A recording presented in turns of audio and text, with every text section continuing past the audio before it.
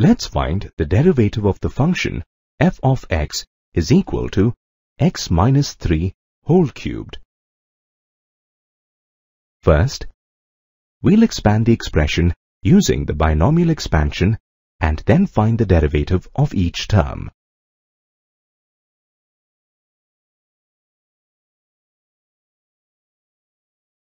Therefore, the derivative of f of x with respect to x is equal to 3 into x squared minus 6x plus 9.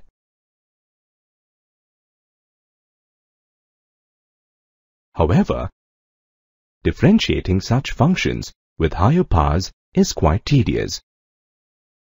For example, how will you find the derivative of x minus 3 whole raised to the power 50?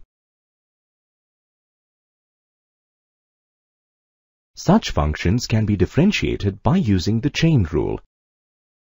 F is a real-valued function, which is a composite of two functions, u and v.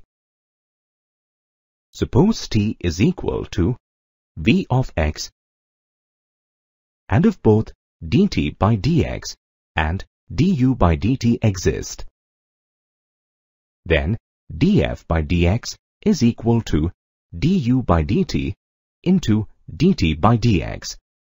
The chain rule can be also applied to functions that are composites of more than two functions. That is, if f is a real-valued function which is a composite of three functions u, v, and w, then the derivative of function f is as shown here. Now, let's apply the chain rule to differentiate f of x is equal to x minus 3 whole raised to the power 50 with respect to x. Clearly, function f is a composite function. Let's define the function as h circle g of x, where g of x is equal to x minus 3 and h of x is equal to x raised to the power 50. Suppose t is equal to x minus 3. This implies that f of x is equal to h of t, which is equal to t raised to the power 50.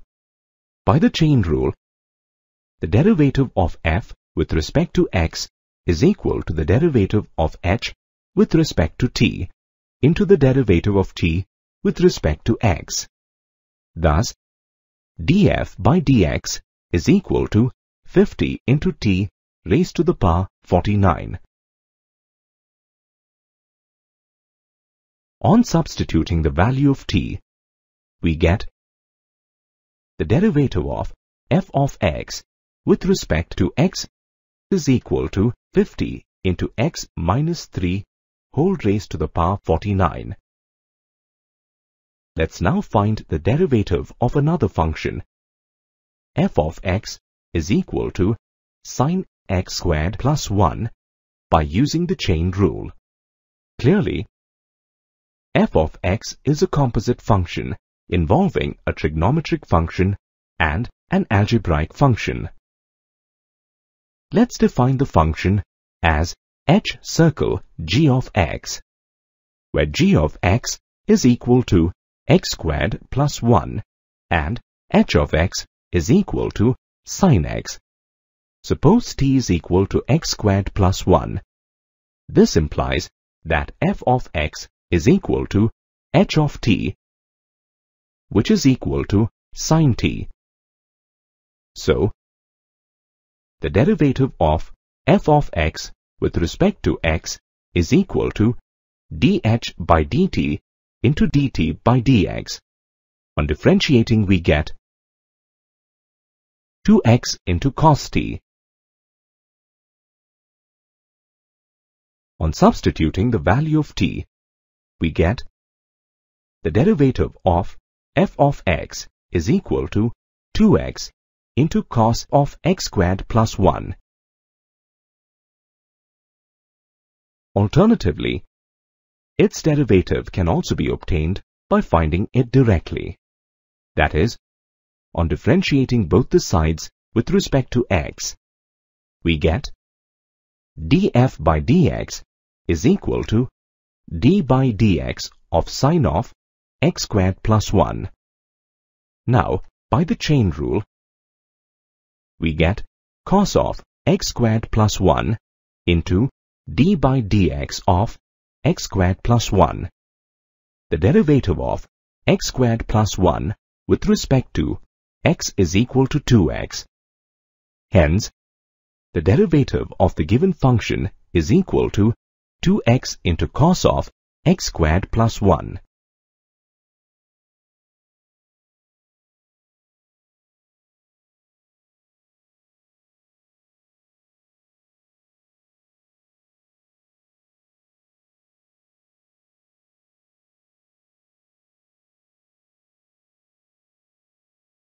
Let's now learn to differentiate functions involving two variables. Consider the equations y minus 2x is equal to 5 and y plus cos y is equal to sin x. Let's analyze each equation. The first equation can be solved for y and rewritten as y is equal to 2x plus 5. Such an expression, which can be easily solved for y and written in the form y is equal to f of x, is said to be y is given as an explicit function of x.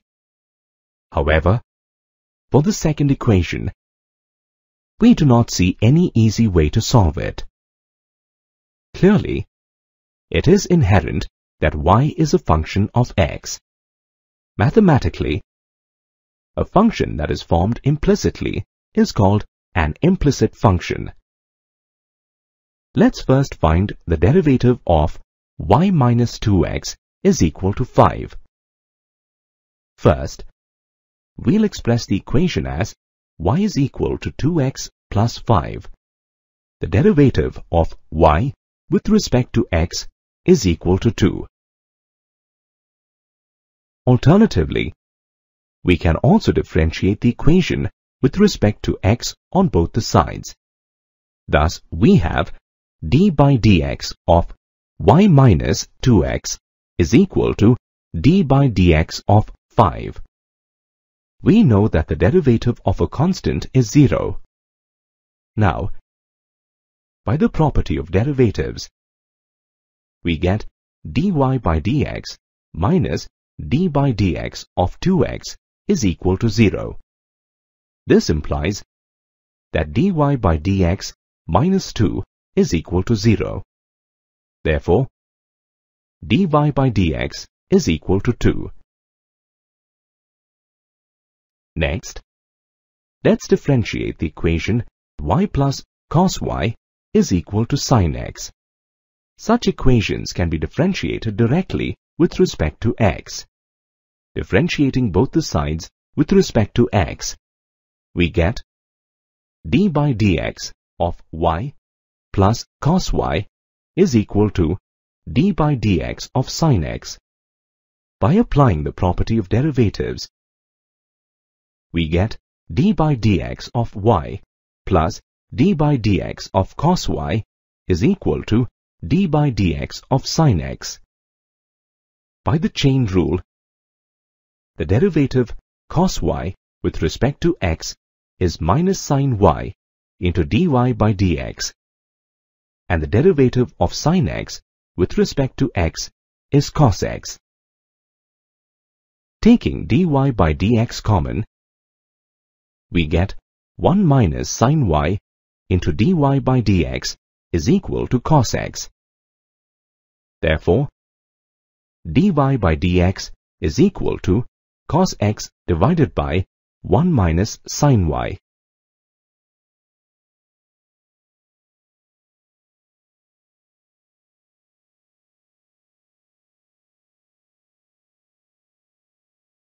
Now, let's find the derivatives of inverse trigonometric functions. Beginning with the function f of x is equal to sine inverse x. Let y be equal to sine inverse x. This can also be written as x is equal to sine y. Let this be equation 1. Now, let's differentiate both the sides with respect to x. Using the chain rule, the derivative of sine y with respect to x is equal to cos y into dy by dx. This implies that dy by dx is equal to 1 divided by cos y. Let's write cos y is equal to the square root of 1 minus sine squared y.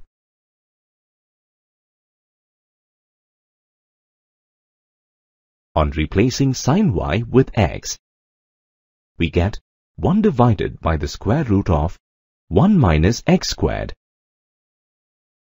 Therefore, dy by dx is equal to 1 divided by the square root of 1 minus x squared.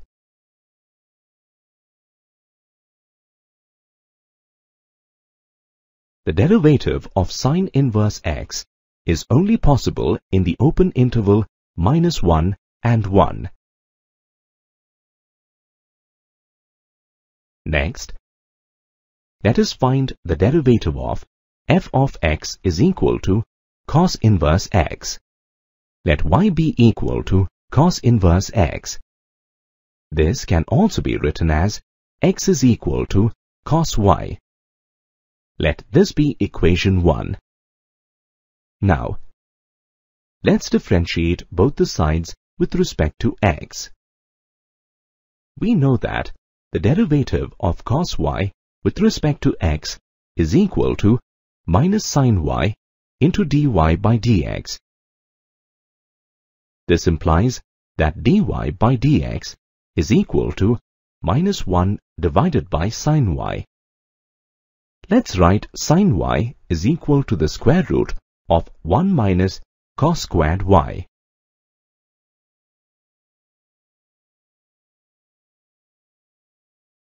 On replacing cos y with x, we get -1 divided by the square root of 1 minus x squared. Therefore, dy by dx is equal to -1 divided by the square root of 1 minus x squared.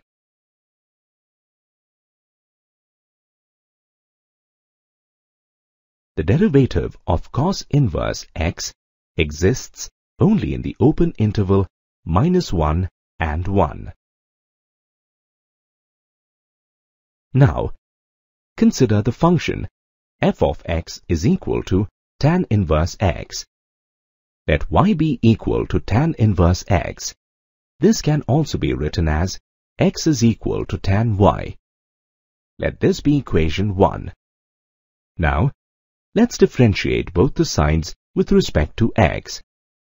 We know that the derivative of tan y with respect to x is equal to sec squared y into dy by dx. This implies that dy by dx is equal to 1 divided by sec squared y. Let's write sec squared y is equal to 1 plus tan squared y.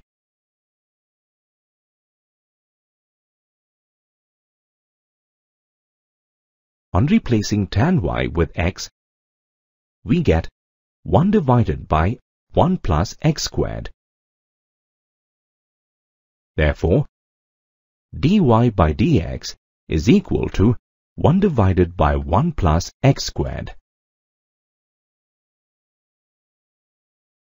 The derivative of tan inverse x exists for all real values of x.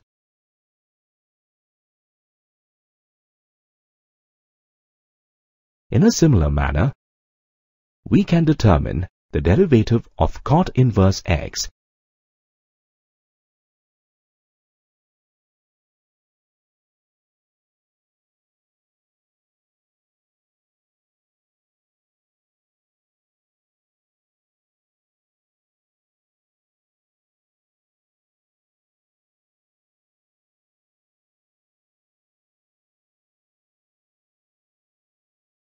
Sec inverse x